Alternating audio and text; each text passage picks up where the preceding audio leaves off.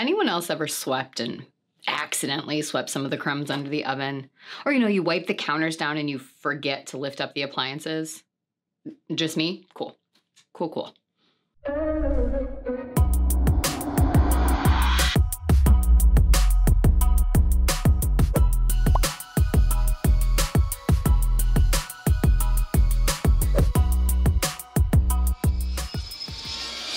Hey everyone, how's it going? I'm Kira Wackett. Thanks for joining me for another video as we work to empower and equip you with the confidence and skills to write your own story so that you can live your life on purpose. Today we're going to talk about effort and life design. I was, and still sometimes am, the person who would vacuum the house and conveniently go around the furniture rather than move it. Rather than make the bed and straighten the covers each night, I just throw the crumpled heap over me and go to bed, usually in whatever shirt I happen to have been wearing that day. I would overbook myself and not take time to actually sit and eat a meal, meaning I eat while doing 6 or 7 other things. I would not take breaks or just be in the moment pretty much ever.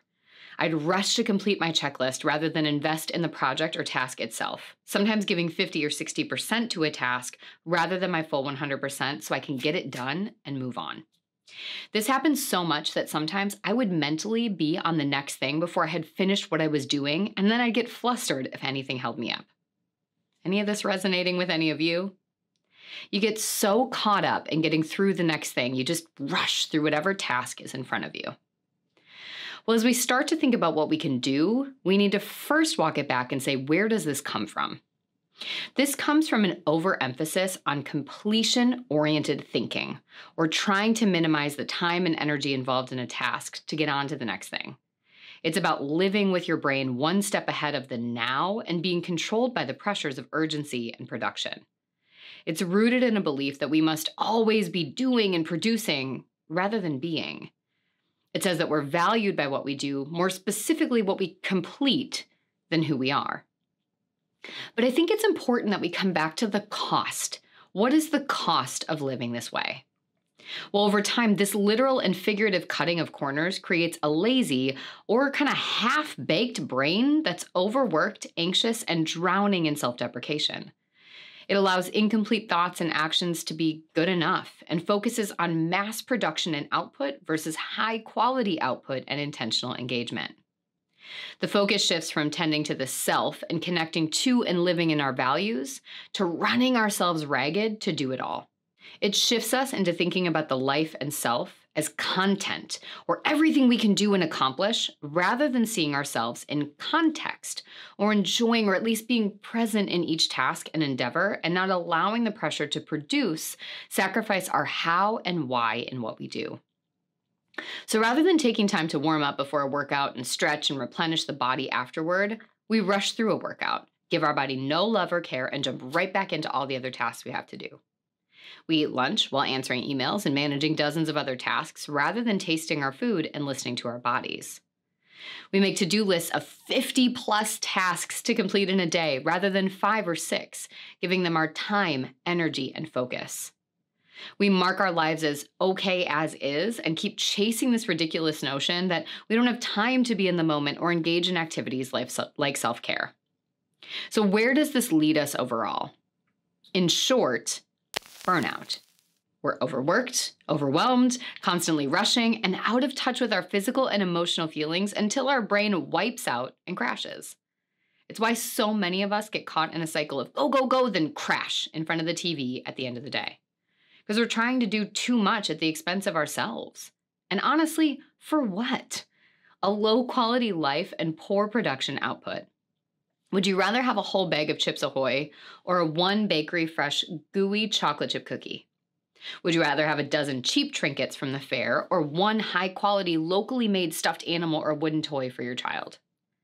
Would you rather have 1 nice pair of shoes that will last you for years or cheap, poorly made shoes that hurt your feet every time you wear them and have to be replaced every few months?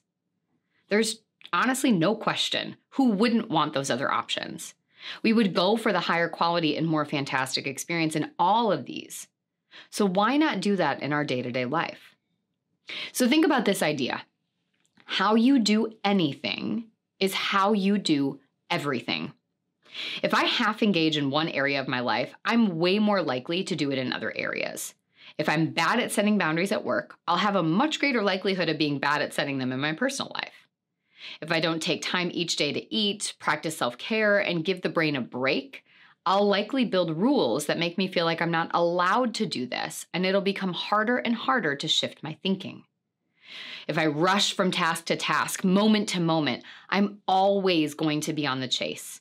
And even though not being present while I do the dishes may not seem like a big deal, not being present in moments with my daughter is. And the more I rush through my daily to-dos, the more I'm going to rush through my time with her. It's a way of living, and that ideology taints everything we do, say, think, and feel. If instead I make it a point to clean out the fridge every time I go to the grocery store and put new food in, I enjoy opening the fridge and I don't feel shame about seeing old containers pile up or getting grossed out seeing food marks build up all over the place. If I take the extra 15 to 20 minutes each day to warm up and cool down with my workout, my body enjoys every other moment throughout the day and can show up with me in the other tasks that I do. And suppose I set boundaries at work about when I am and am not available via email or other communication. In that case, I'll have greater ease in setting these boundaries at home, and I won't allow things to carry over into my time with my family, loved ones, or myself. And suppose I make myself a priority in every moment, and I nurture my mind, body, and soul. In that case, I'll internalize that belief in all I do and stop being so easily swayed by the pressure of the world around me that I have to do or produce to meet some ridiculous standard of worth and value. So go back to this phrase. How you do anything is how you do everything. Show up to each thing you're doing with an invitation to yourself to be present. I'm not asking you to compromise your goals or to stop being productive. But perhaps think about what it can mean to live a life of intentional productivity, where you invest the time up front and in everything you do to create systems, structures, and connections of meaning and ease. Now, before you go, let us know in the comments either one embarrassing half-done project, for my own moral support, because all of us have done this, or where you've invested maybe the 20, 30, 40, 50% because you were doing a million things. Or one way that you're going to shift gears as you move forward.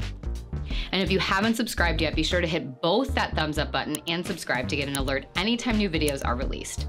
And if you aren't getting the AR Insider emails yet, click the link in the show notes to get yourself on that list to get exclusives and supportive content in your inbox that I don't share anywhere else. Remember, you have the right to author your own story. So let's go get that pen back. I'll see you next week.